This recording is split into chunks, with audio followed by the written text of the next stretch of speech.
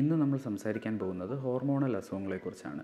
ശരീരത്തിൻ്റെ വളർച്ച, പ്രത്യുൽപാദനം, ചയാപചയം എന്നിവ നിയന്ത്രിക്കുന്ന രാസഘടകങ്ങളാകുന്നു ഹോർമോണുകൾ. അവ ഉൽപ്പാദിപ്പിക്കുന്ന ഗ്രന്ഥികളോ അന്തർസ്രാവ ഗ്രന്ഥികൾ എന്ന് പറയുന്നു. ഇത്തരത്തിലുള്ള അസുഖങ്ങളെ ചികിത്സിക്കുന്ന ഡോക്ടർമാരാണ് എൻഡോക്രൈനോളജി ഡോക്ടർമാർ. ഇന്ന് സർവ്വസാധാരണമായി കാണുന്ന ഒരു ഹോർമോണൽ അസുഖമാണ് പോളിസിസ്റ്റിക് ഒവേറിയൻ സിൻഡ്രോം. ലോകാരോഗ്യ സംഘടനയുടെ കണക്ക് പ്രകാരം ഏകദേശം 100 കോടിയിലധികം സ്ത്രീകൾക്ക് ഈ തരത്തിലുള്ള അസുഖമുണ്ട്. ഇതിൻ്റെ പ്രധാനപ്പെട്ട ലക്ഷണങ്ങൾ എന്ന് പറയുന്നത് അമിതവണ്ണം, അമിത രോമ വളർച്ച, അതുപോലെ തന്നെ ആർത്തവത്തിലെ ക്രമക്കേടുകൾ.